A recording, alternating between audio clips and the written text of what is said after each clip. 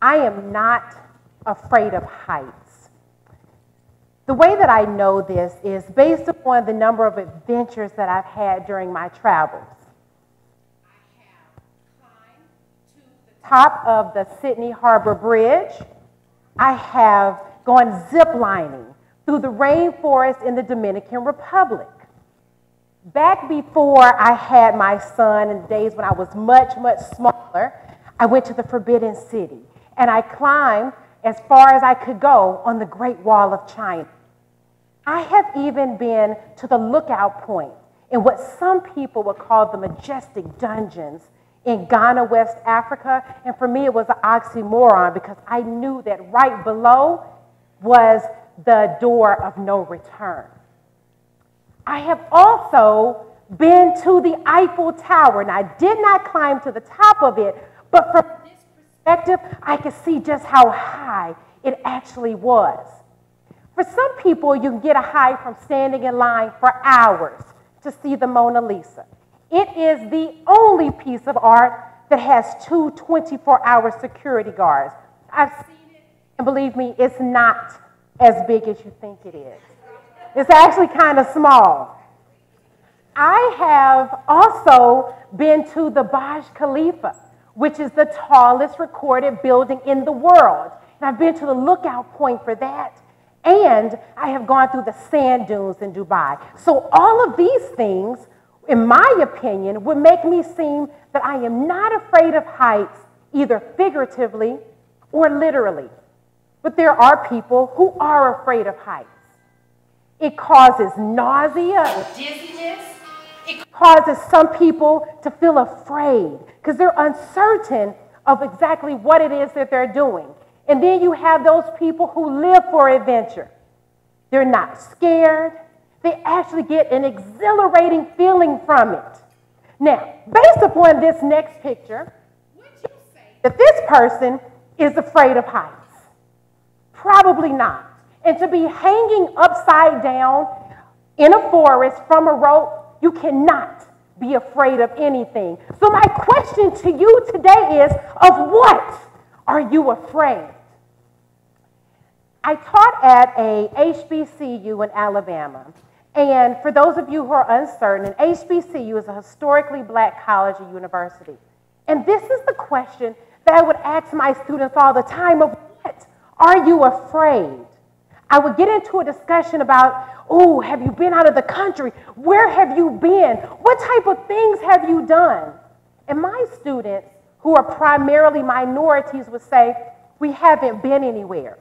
Why not? Because they were afraid. There are some apprehensions to travel. Now, those apprehensions, like I said, definitely is fear. There's the fear of the unknown, fear of the things that they cannot see. I would say that some of the things we actually do know can be scarier than those things that we don't know. There's separation anxiety. And for a lot of students who are the breadwinners for their families, are afraid to be away from those family members. You also have the concern about finances. First-generation college students who have not had the experience for anyone else in their family to graduate from a 2-year or a 4-year institution are more concerned about how will they finance their studies than they are concerned about how will I pay to go outside of the country. Then there are the misconceptions. There are the misconceptions that the place that they go will be dangerous. The place that they go might be dirty. The place that they go, they may not be able to communicate with others there. I taught in China, and I actually had an interpreter the entire time that I was there, and then I went to other countries that were English-speaking countries. But what stood out to me more than anything was the misconception that minority students believe that traveling abroad is only reserved for the majority population. What is it about a minority student that says they cannot go from here to there, wherever there might be? If you look at the statistics about students that generally travel abroad by their race, the numbers are strikingly low. It does show that it is primarily Caucasian students that travel. The percentages are essentially in the single digits. Unfortunately, the numbers have risen. They've gone up 3.8% in 2015-2016, from 313,000 to a little over 325,000. 3.8% in these numbers may seem big, but let's say, for instance, you went to a restaurant and the waitress said, today, I'm going to give you 3.8% more meat in your burger. You might be excited about that. But for those of you who use public transportation and depend on the train to run on schedule, running on time 3.8% of the time each day is not going to work for you, is it?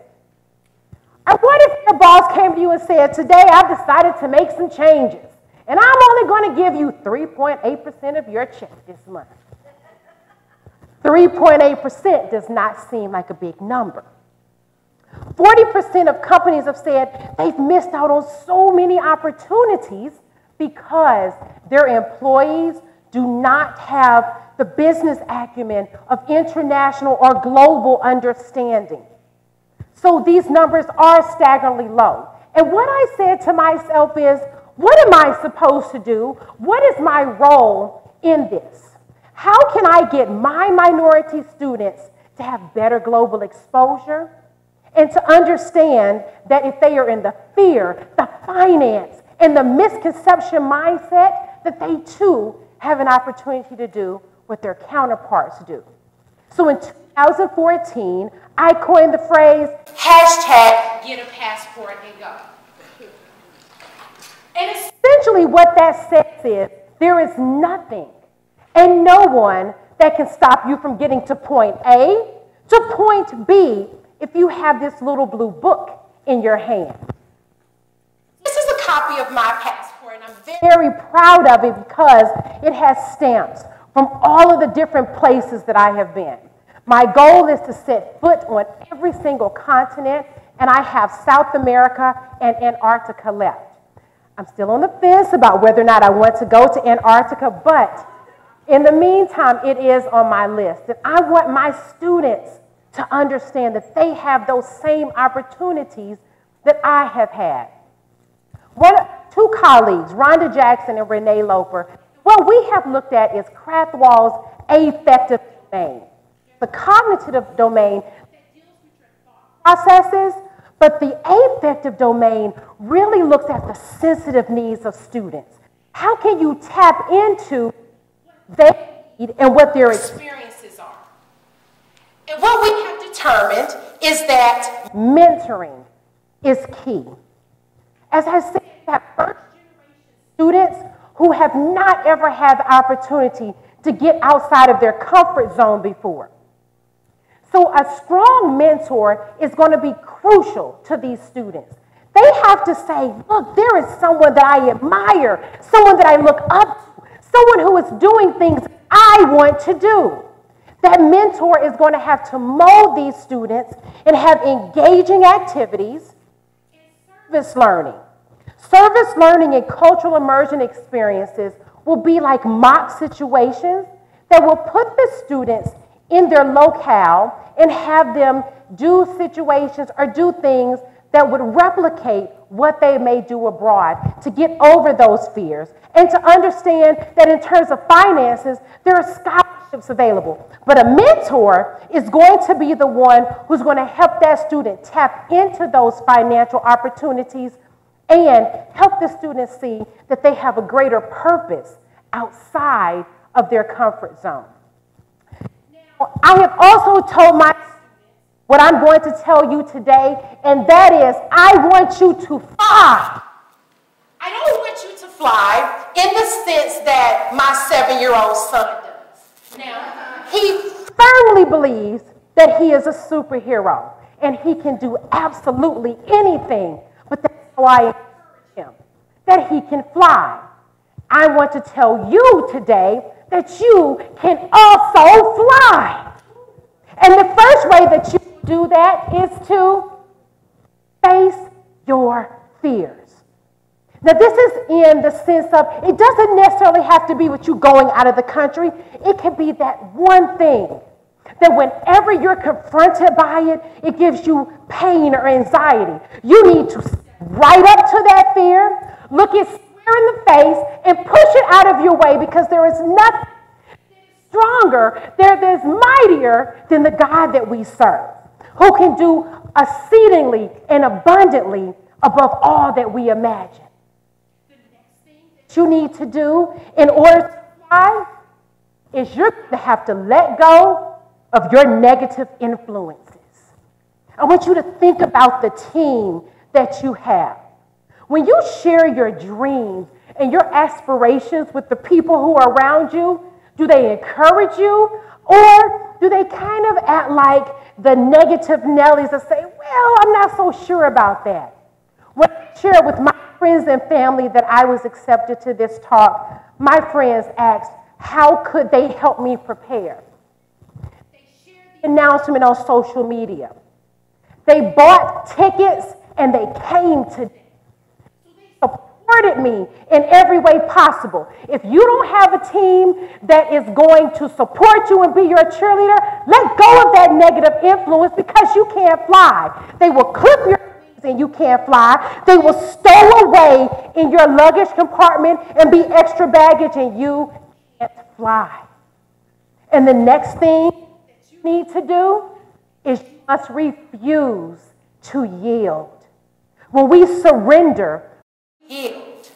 When we think about all of the things that may be holding us back, we yield. When we raise the white flag and don't fight, we yield. When we turn back and go the direction that we came, we yield. What you need to be able to do is face your fears. Let go of your negative influences and refuse to yield so that you can fly. So my students #got their passports and they went. They went to Fiji. They went to Bali. They went to the Saudi desert. They have been to the tombs. They have been to Europe. They have done all these things and they are still going because they intend to fly.